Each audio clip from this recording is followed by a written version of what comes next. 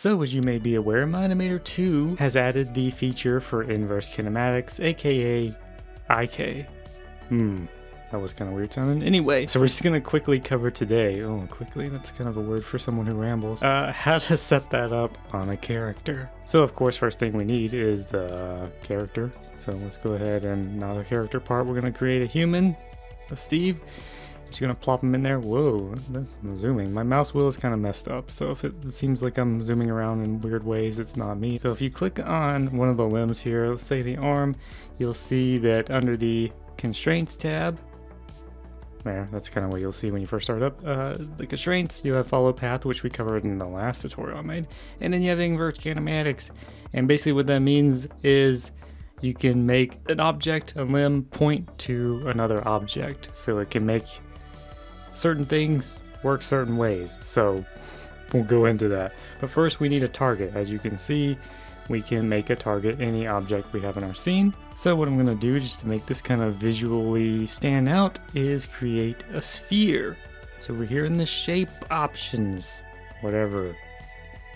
Just gonna plop this sphere just about anywhere. Now you don't have to do this, but one thing I'm gonna do to kind of keep my scene organized is just parent the sphere to Steve. Just because, you know, like maybe I want to animate IK and everywhere the Steve character goes, not to a particular point in my scene. So that's just kind of how I'm going to go about it. And what I also want to do is give this a custom rotation and make it 0, just so that it's zeroed on the origin point there. And with the scale linked, I'm going to just drag this down so it's kind of small, maybe 0.15 I mean, and we're gonna drag this out so we can see it actually like this, like so. Okay, it's a little bit behind them. One thing you don't want to do is actually parent this to the limb or whatever you're trying to use IK on, so that's why I just have it parented to the root object of Steve and not like to his arm or anything. So to make this a little bit more visually identifiable, I'm gonna go into what did I just click on something there? I missed it. Anyway, I'm going to change my blend color. I'm just going to make it red or something so that we can see this a little bit easier. So with that created, I'm also going to name it. I'm just going to call it IK tar left, because this is left arm. And I mean, you could make left arm as well, just in case you were going to do multiple limbs like the legs. Okay, so with that set, we're just going to go ahead and click on the arm. We're going to set our target to IK tar left arm. Very simple.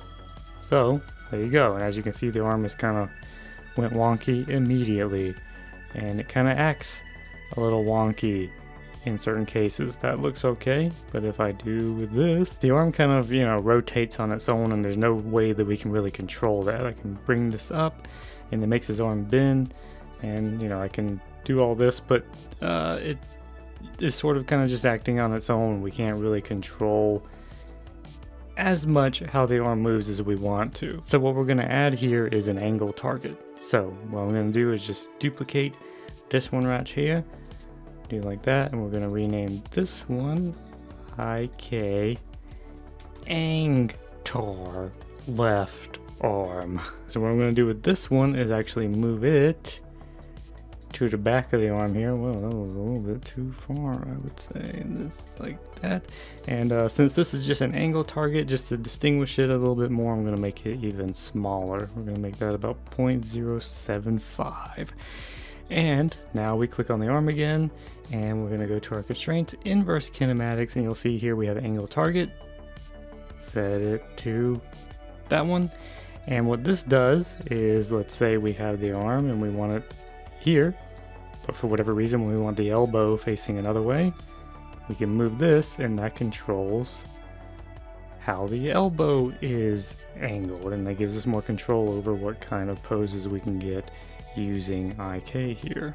So basically what this does is allows you to have the arm in a fixed position, and if I take the body here and I do this, you will notice that Steve is working very hard to keep his hand attached to the target there, and you know, it's kind of just stretching towards it when I get out of range of it. You can't touch it, okay. And yeah, so that's basically IK, and that would be, you know, something you can do. You can add this to the feet, to the legs, and kind of move his body up and down and make him look like he's dancing or something. Pretty easy stuff, and that's how you use IK. Now, for those of you who didn't click off the video immediately, I'm going to show you one final tip about using IK like this. Alright, so problem that you might notice, that you might be thinking about if you weren't in a rush and just left the video to run and play with Mine-imator 2, you're gonna have these in your scene when you render it out, and you don't want to be seeing your IK targets and whatnot. You're gonna want those to not be in your render, in your final animation. So what we can do is when we click on these and we go down here to appearance, you have HQ hiding. Now you have LQ hiding, and what you'll notice when I click that, it disappears because we're in low quality view. If I go to rendered mode, you will see that it is now there again. So turn that off because we want to be able to see it while we're animating. If I turn on HQ hiding, you'll see that that is still there, but when I go to rendered mode, it is no longer there. It's like magic. So if I do that for both of these, and we'll probably maybe set that before you duplicate your IK targets, and that way you don't have to do it for each of them. But now I can animate using IK, and we don't have those pesky little targets in our scene. Another thing to note is that not everything allows you to do IK. For instance, we have these spheres here. If we go to constraints, then we only have the follow path constraint. So this is typically, I think, only for character models. Let's see if we can do it for all of them. I don't know if this is limited to just human models or... Yep, so as you can see here on the squid, even though we're selecting the limbs here, we only have the follow path constraint option. So that's no good. So it might only be for human type models. Let's see about the zombies. Okay, the zombie has it, but that is basically a human model. Let's see if we got it for skeletons. Skeleton look like he's pretty good to go with inverse kinematics. We'll do one more, maybe a couple more. We'll do a creeper. Click on his legs.